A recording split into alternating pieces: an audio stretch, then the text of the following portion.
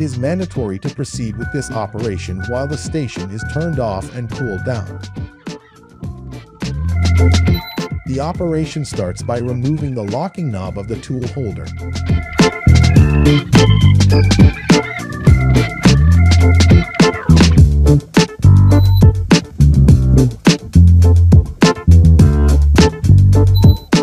Then, you can remove the connection screw as well.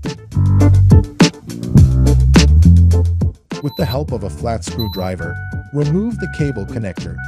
The force exerted for extraction must be on the connector, never on the cable.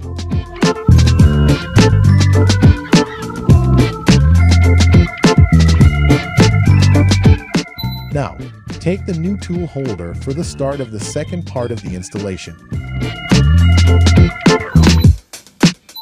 First, remove the connection screw from the new tool holder. Then, insert the connector into the new tool holder.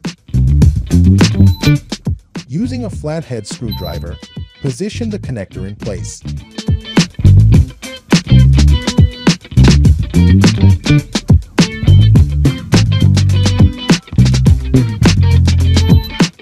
Now, you can fasten the connection screw.